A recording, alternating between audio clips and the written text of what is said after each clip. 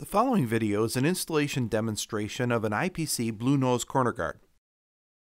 Position the retainer against the wall, using the bottom cap to adjust height.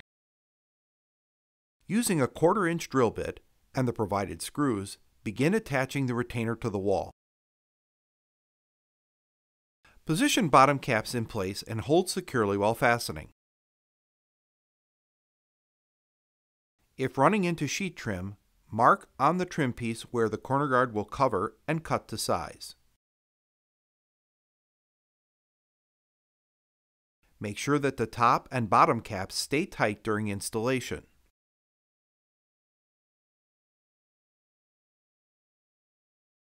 With the cover piece already cut to size, attach over one edge of the retainer and then snap into place.